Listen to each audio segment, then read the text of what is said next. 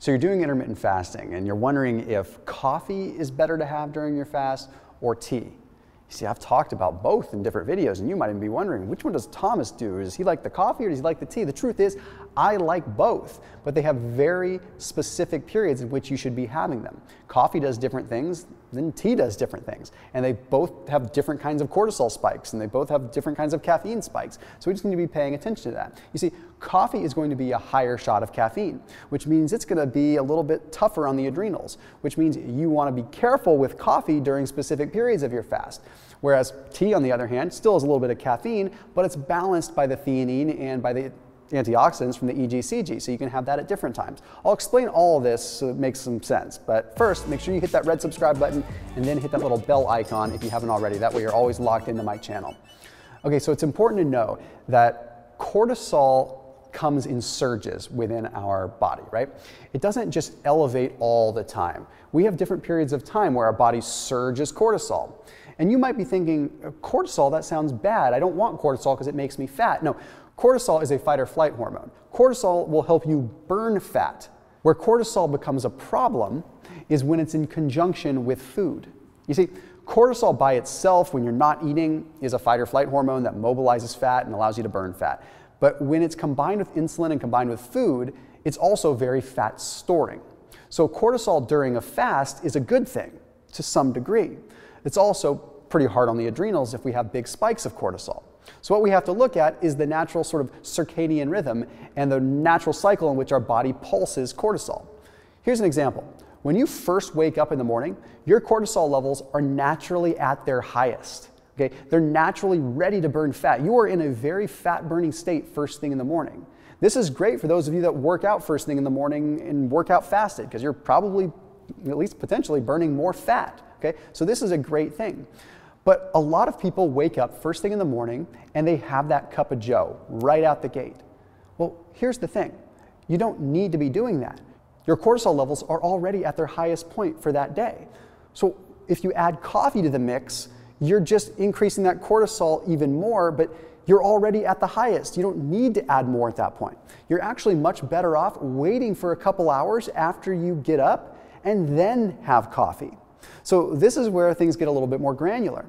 When I wake up in the morning, I'll generally have matcha green tea, have some or regular green tea, or sometimes even Earl Grey tea. That way I'm getting like 40, 50 milligrams of caffeine, but I'm getting the EGCG and I'm getting sort of the vasodilation effects, I'm getting the antioxidant effects that I think help me with my workout. And then a couple hours after I wake up, then I have coffee. Think of it like this. You already have a rise in your cortisol. If you add caffeine to the mix there, you're going to actually develop a tolerance to that caffeine a lot quicker because you're basically wasting it. You don't need it at that point. Your cortisol's already high, your adrenaline's already high. Wait until you're at that valley a couple hours later, then have the coffee to lift it up so you're constantly keeping the cortisol elevated at the right times during the fast.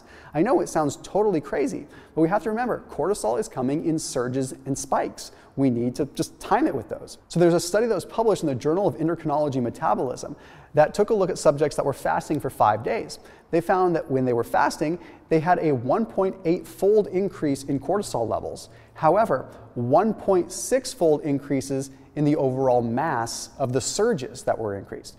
So yes, cortisol levels increased 1.8-fold, but most of the increases came just by larger spikes of cortisol. Meaning, even when we're fasting, we're not having this chronically elevated level of cortisol. It's just exacerbating the existing spikes that we have.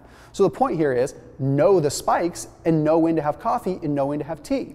You have tea in line with those spikes because that way you're not adding too much cortisol, and you have coffee in line with the valleys. Now, you might be wondering, okay, well that's great, but how do I know what my valleys and my peaks are? Well, you don't specifically, but you can rough estimate. You see, once again, right when you wake up, and about an hour thereafter, your cortisol levels are at their highest. Okay, for most people, this ends up being like 7, 8, sometimes 9 a.m. Okay, that's just a rough estimate, but usually an hour or two after you wake up. Okay, then after that, they're going to dip. Okay, they're going to dip for a few hours, and then they're going to spike up again about 3 hours later. Then they're going to dip again after an hour, and then they're going to spike up again after like 3 or 4 hours. So on average, you're going to see them spike between like 7 and 8 a.m.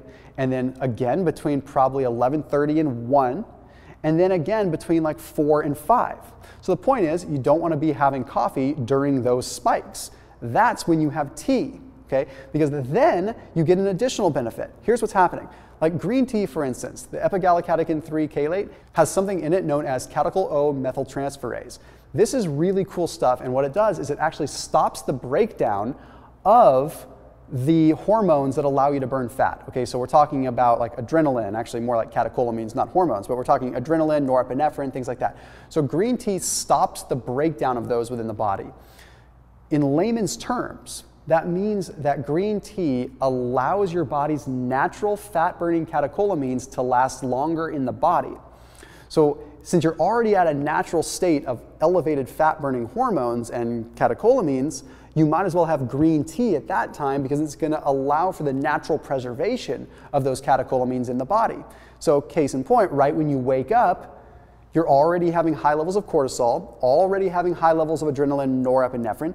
That's the perfect time to have green tea because then you're going to protect and preserve that natural spike.